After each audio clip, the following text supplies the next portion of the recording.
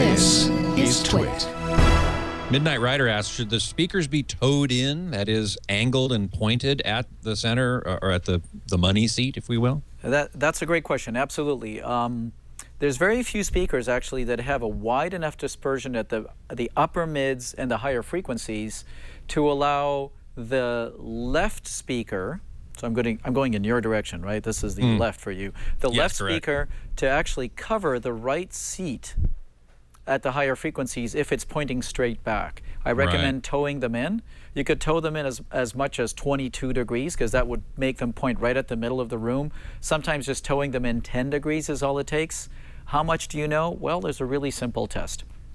So there's a test signal called pink noise. It's my favorite band, by the way, Pink Noise, that you can get from many different test discs. You can download it off the internet. You can actually get little signal generators for your iPhone or your Android phone, and you can play that into the channel that feeds the left speaker, and you can just play it out of the left speaker. And then what you do is you walk back and forth or sit back and forth across the couch and listen in the middle, listen over on the right, listen on the left, and make sure that actually listen on the left, listen on the right, it's all backwards, and make sure that this overall spectrum, the overall quality of the sound is identical all the way around. That means everybody's getting the same sound.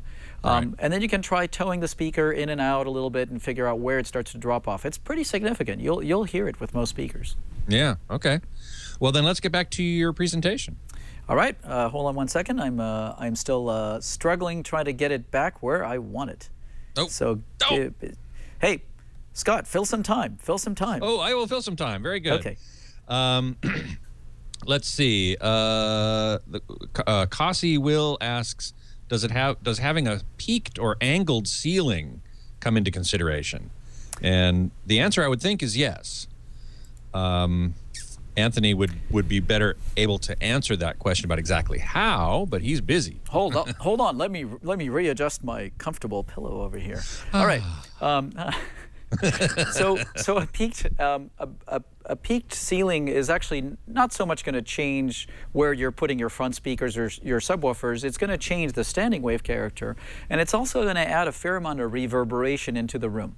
So what do you do with that? Well, one thing you do is to make sure you have some kind of sound-absorbing material up on that peaked roof, which is either purpose-made panels or other soft materials you put up there. Another thing you can do is actually pick a loudspeaker that has a certain amount of focus in its dispersion. And there's different types of speakers made by different manufacturers with more or less vertical focus. True. We were talking about this, I think, a bit last week in that line arrays, that is, vertical arrays of small drivers do not disperse vertically nearly as much as sort of more conventional point source speakers, and so that would be one way to solve that problem.